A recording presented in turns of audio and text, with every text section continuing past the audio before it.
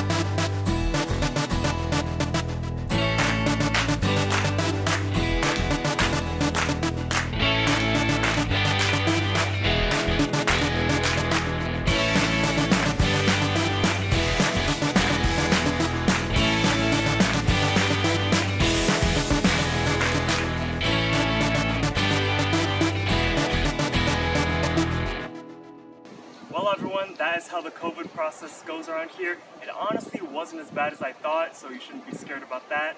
I gotta go make it to class, so I remind everyone to please keep wearing your mask. Be safe out there.